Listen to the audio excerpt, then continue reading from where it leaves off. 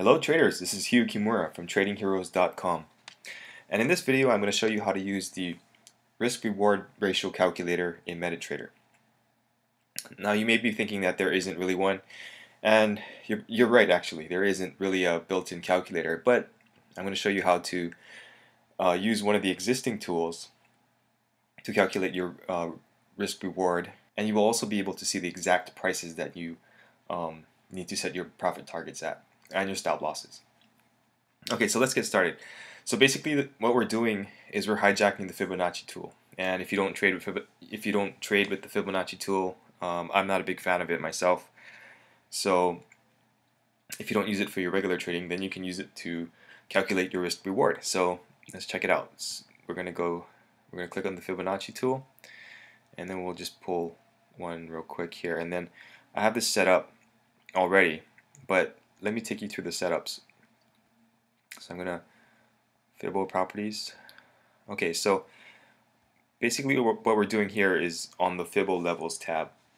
There's gonna be the existing Fibonacci levels, and if you want to delete, you should just delete them all. So you can just highlight them when they're blue, click delete, and it'll be gone. And then once you do that, then you can start adding your Fibo levels. So just click on add. And in this case, I deleted the -1, so I'm just going to put that back. And then here you can, in the description, you can put in the price that the stop loss is going to be at. So this is going to be your 1R, or your risk amount. So in order to do that, you just do %, then $, and then you can put in a description like -1R parentheses. And then you do that for the other levels also. 1 is going to be the entry level where you entered, and same thing, put in %, $, and it'll display the price. For 1R, you're gonna do a 3 for the level, and then each level after that is going to be odd. So 5, 7, 9, etc. 11. If you wanted to add a 6R in here, you could do a 13. I just stopped at 5. And then click OK. And then if we come to the Fibo tool here, this is how we use it. So let's delete this. So let's start all over, and let's say that you entered here because you saw these 2 pin bars, and you thought a good place to have a stop would be up here. So you're going to start from here.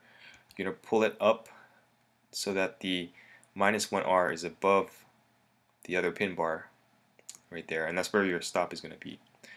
And then now you have a nice convenient way of seeing the other levels. Let's pull this back in a little bit so you can see it better. Okay, yeah, there.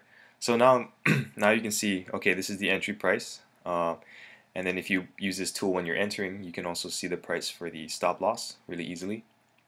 And then depending on your strategy, you can target either 1R, 2R, 3R, or even up to 5 or 6R. And as you can see, this trade actually would have yielded 5R.